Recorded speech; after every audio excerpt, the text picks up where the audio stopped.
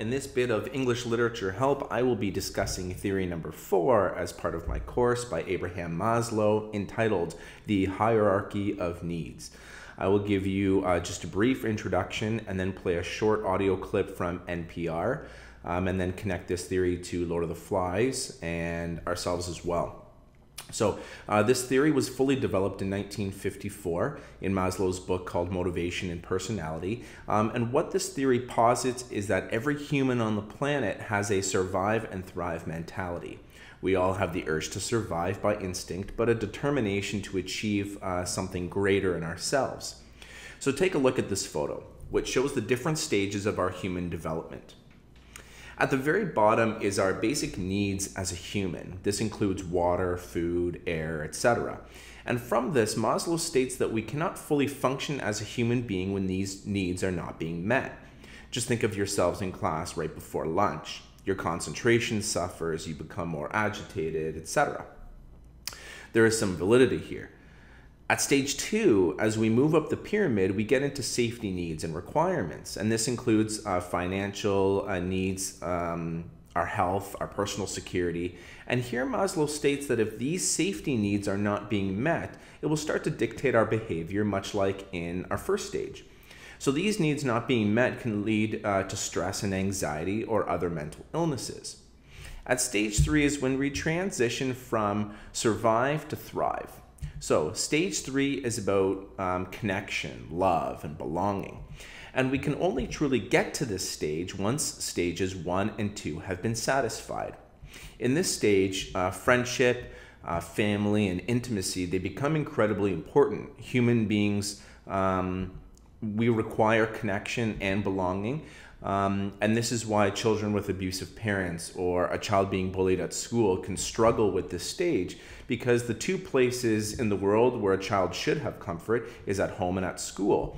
So when one or both of these places are taken away from the child, it can have serious effects. So this stage not being met can again lead to stress, anxiety, and mental illness, loneliness, etc. In the fourth of 5 stages, Maslow looks at self-esteem. That is to say, how we respect ourselves and how we feel we are valued by others. A higher self-esteem and confidence is good, and lower self-esteem can obviously lead to feelings of helplessness or feeling weak and insignificant. In the final stage is what Maslow refers to as self-actualization. Think of this quote: "What you think you can be, you must be." In other words, the best person that you think that you can be is what you should become. Another good quote is the following: "Hell is not a physical place. It is your current self meeting the person that you could have become." And these quotes form the basis of this stage. This final stage is when the person realizes their fullest potential and is expressing that positivity to the world. This can mean being the best that you can possibly be at your job, or doing the best that you can be as a parent, or the best that you can be as a team player on a sports team, etc. So what I'll do is I'll play the audio clip for you from NPR and then make a connection to Lord of the Flies and ourselves afterwards. I'm Guy Raz. You'd never know it from just walking around. But in a simple mid-century building on the campus of Brandeis University near Boston, there's an office where some of the most revolutionary ideas in psychology were first developed. An office, it's just a room. Yep. No plaque outside. Yeah, we really should have a plaque outside that office, shouldn't we?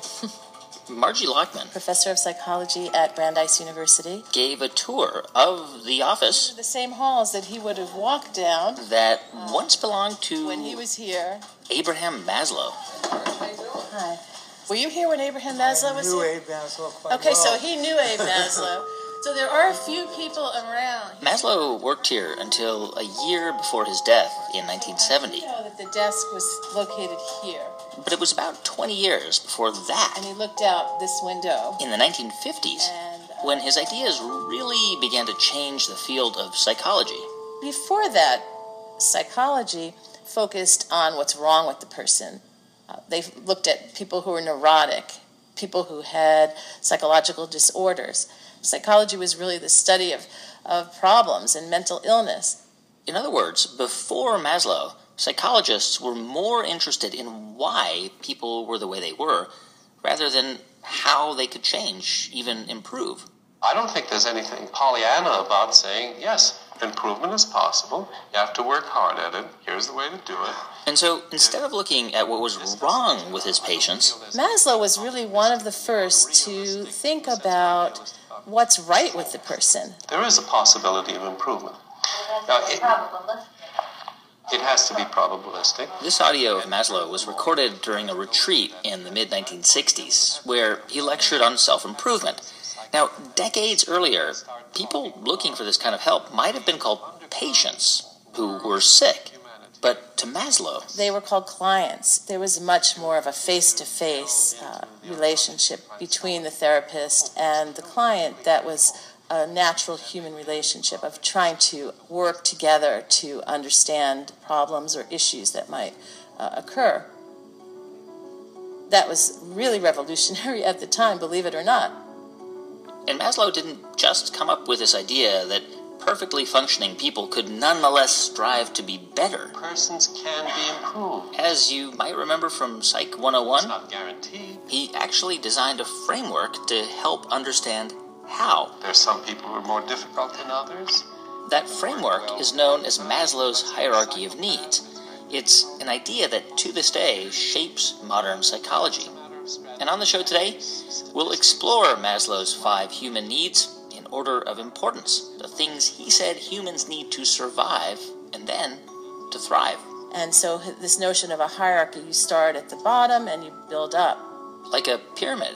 And at the base, the most fundamental human needs: The basic survival needs. shelter, food, and, as we'll hear later, sleep. We have not taken sleep seriously since the 20th century. Second on the pyramid, security. Without security, you're not going to build a society. From there, Maslow believed you could move up to Higher order, growth-oriented needs that other people really hadn't talked about before. love and belonging. The reality for primates is you can't even survive without belonging to a group. Then comes esteem. To be in a healthy relationship, to like yourself, it just takes work.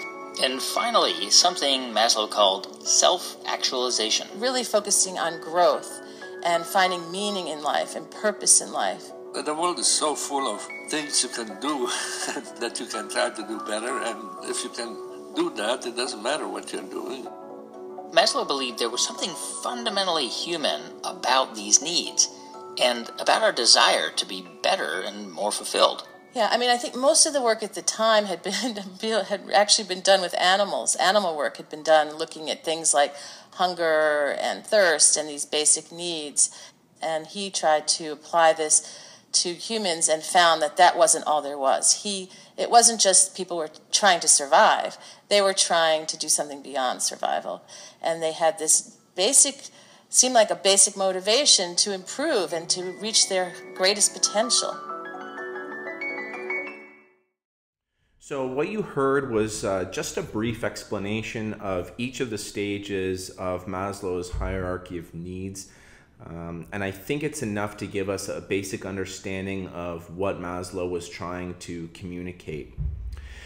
In connection to Lord of the Flies, and I think you know where I'm going to go with this, is ask yourself, where are the boys as a whole stuck for the majority of the novel? Did they ever fully conquer the first basic stage of water, food, and air? If so, are they well protected in stage 2? Is their health ever an issue? And is there security from danger? Do they ever end up having proper shelter? Do any individuals manage to achieve stage 3, 4, or 5? And if so, who are they? And in connection to ourselves, I think most of us are pretty lucky to be past stages 1 and 2, hopefully, and are working on stage 3, building connections and friendships. Or maybe even some of you are on stage 4, where you're working on your self-esteem. Anyway, I hope this video helped. Remember to go back and listen to portions over again if need be.